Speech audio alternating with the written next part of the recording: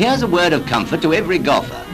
When the bunker is deep as a coal mine or you're on safari in the rough, your golf ball feels it too. It may look hard and cold and quite unfeeling, but as a matter of fact, it really is soft at heart.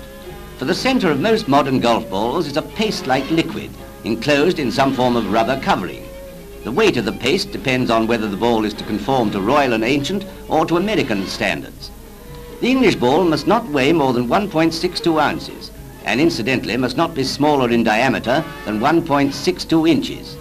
Here you see the covering being made, in this case of rubber treated with a latex solution. The bag is shaped like a small balloon.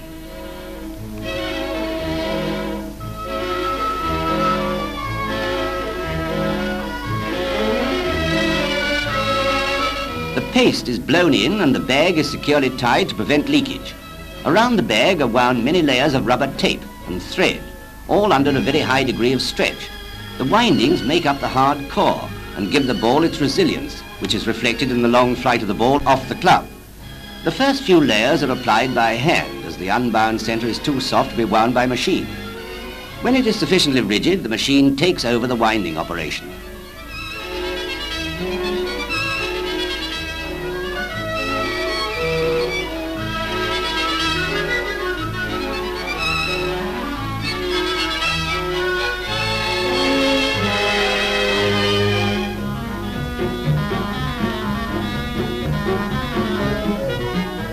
After each stage, the core is examined and tested to see that the correct hardness has been obtained.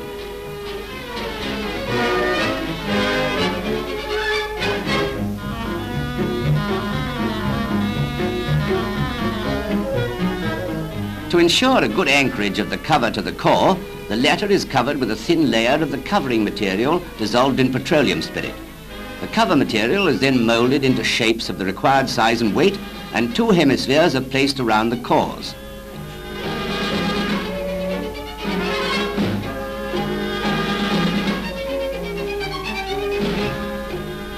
Cover and cores are then united under controlled heat and pressure. Excess cover material is trimmed off and the ball is ready for painting, and so to the open fairway.